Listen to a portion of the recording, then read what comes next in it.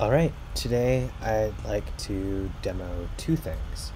One, the Bitwig Grid challenge that myself and a few friends have undertaken to create a creation that is exclusively a Bitwig Grid device and nothing else. And then second, a noise floor brought to you by MacBook Pro's fans, because MacBook Pros absolutely love overheating, and so I guess running Bitwig and OBS is just too much to ask, so I'll be showing off their fans as well. Now let's get right to it. Let me first hit play and we can hear what I created.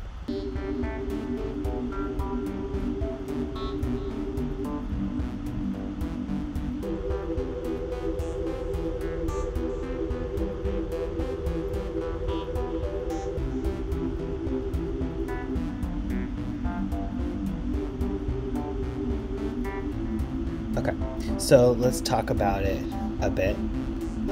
First off is that you'll notice when I hit stop and play, the grid plays and stops. This is because of a handy dandy subgrid here that is the merge module hooked up to the transport playing module. So essentially, when the grid is playing, we get a signal from the transport playing module, and it switches to the merge to the sounds of the grid. And when it's off, we go to zero signal, so it's silent. Next, you notice that my patterns all start out right at play, and things don't get out of sync, and that's because I have over here, where is it? Free run when stopping is disabled, so everything starts together. Otherwise, my sequencers would be all out of phase with each other. So let's look at the patch a bit. There's essentially three sections of it. There's the chords,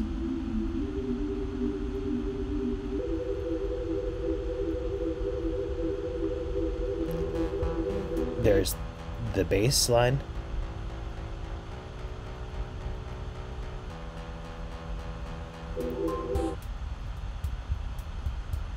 there's the percussion, which is just a bass drum and snare-like thing.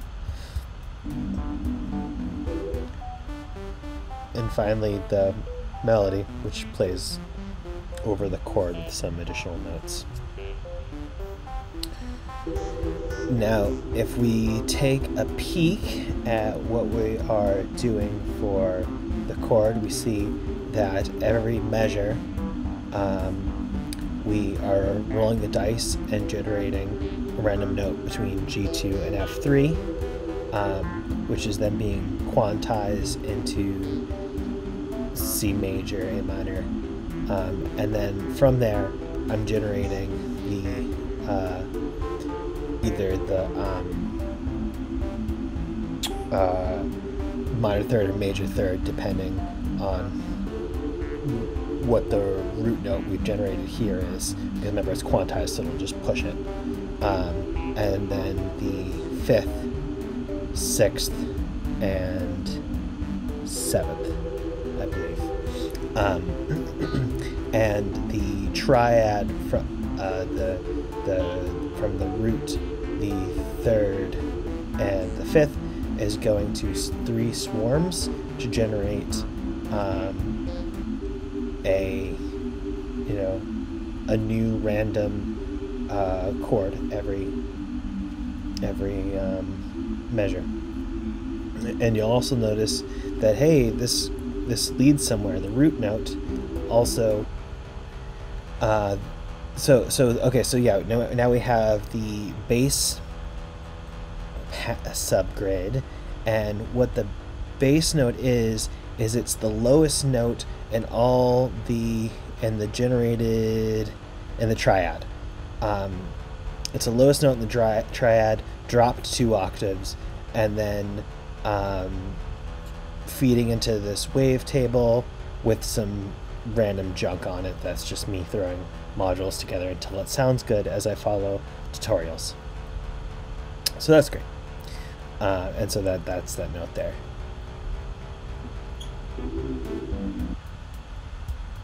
Next we have the percussion, which these first we'll go for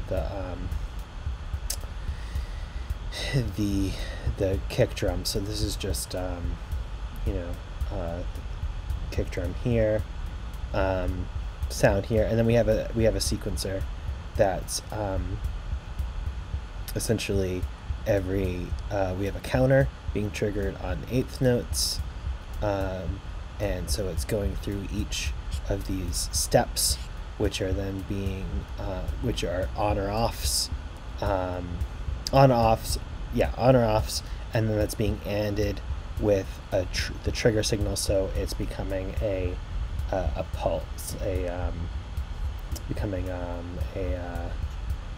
something that I can gate my AD with. And so, and then every measure I am how do I have this?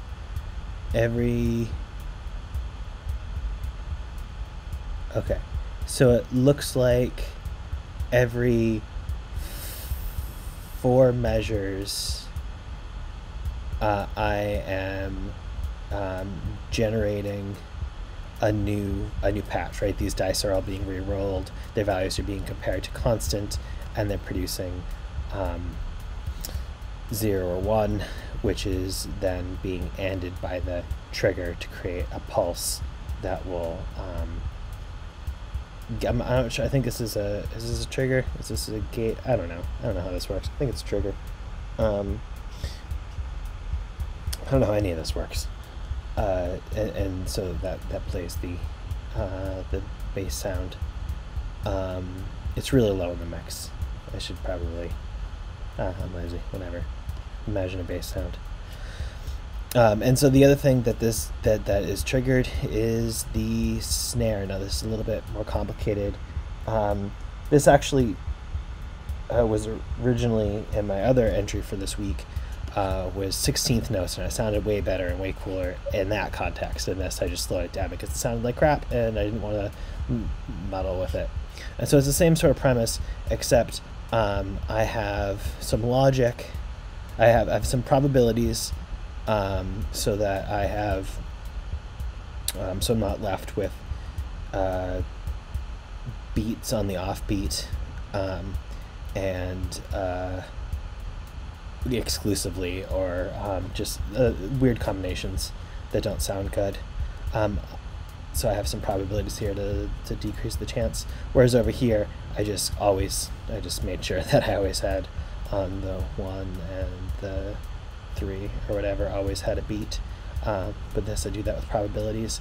And I also have a modulator here that essentially, if you have 2 consecutive notes and one here, see that the volume's a little low on that.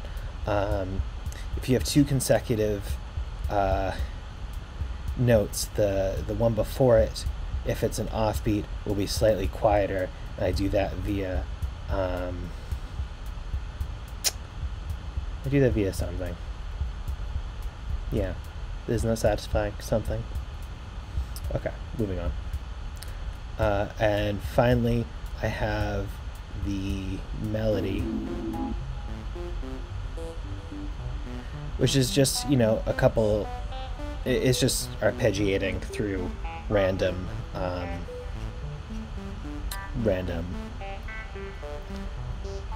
ones of these. Ones of the the notes that we've generated over here with all the pitch quantizes. So essentially each of those pitch quantizes goes to a different slot in this merge, and then we choose which of these to mix in randomly via this merge, which is just a series of random numbers that reset every measure. So that's great. Is it, or is it twice a... I don't know. They reset sometime. That's fine. And then more throwing things until they sound good. I'm using these rolls to just mess with the skew and the fold of the sine wave every single beat. Every single beat? Yes, that's on trigger here. Every single beat. Alright, that's a wrap.